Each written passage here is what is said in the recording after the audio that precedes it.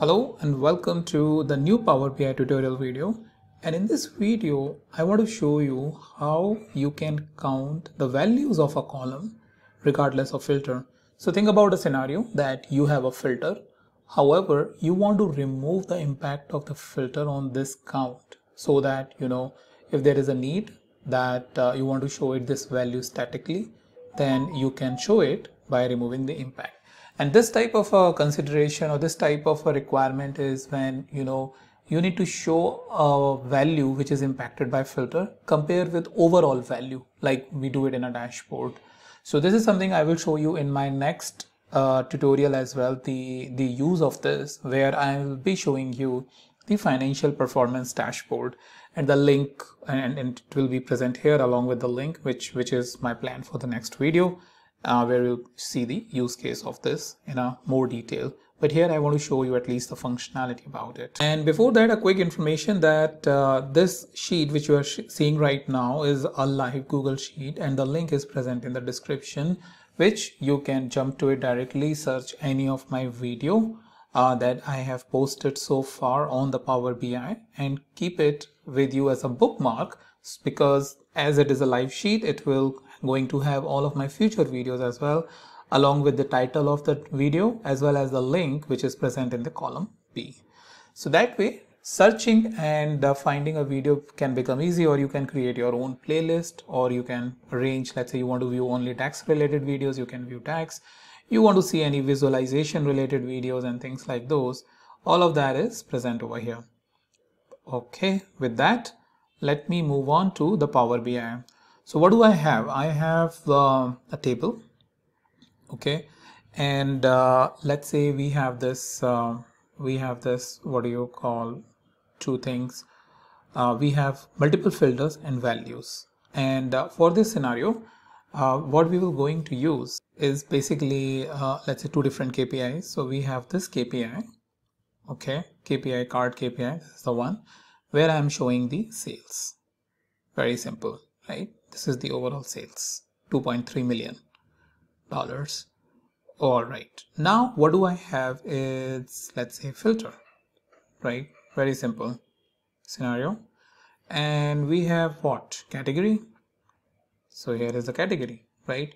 So we have furniture, right? And we have office supplies, and we have technology. So the value is being filtered based on what we are selecting, right? Now let's say we have a requirement where we want to see the filtered value and compare it with the total value.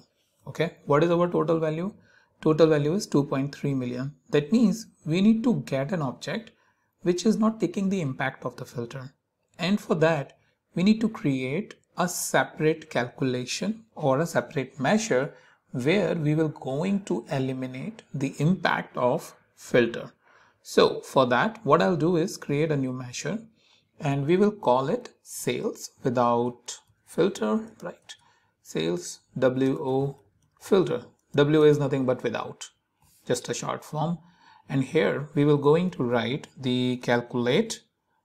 Expression will be sum of sales, right? And then we will going to use the one function which is AllExcept. And so AllExcept, what it is says is it returns all the rows in a table except for those rows that are affected by specified column filters, right? So basically this will going to remove the impact. The AllExcept function will going to remove the impact based on the column we will going to specify on that. So here first we need to specify the table which is orders, and on what column we want to remove. We want to remove it on the sales column. So we don't want filter is impacting the sales. And we remove this, or sorry, close this and close this.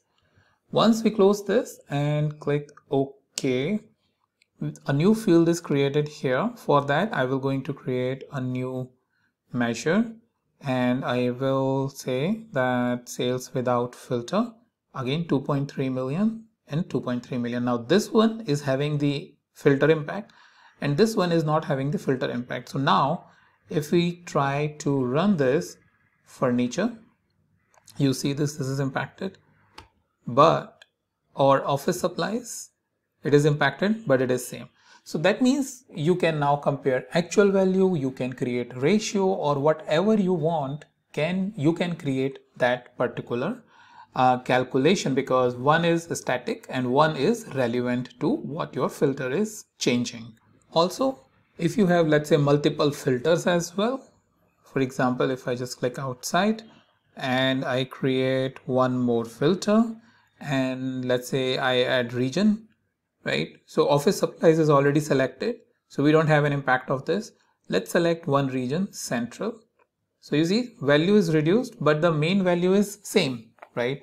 Now you may have a requirement or scenario like this is what it is changing, but for region, you should take an impact or you should not take an impact. I mean, it can be as complex as it can be based on what you are producing. But my idea is, from the normal values which is impacted by filter, at least you take one step ahead where you can create a calculation like this one, which is based on the calculate. What it is doing, it is removing the impact of filter.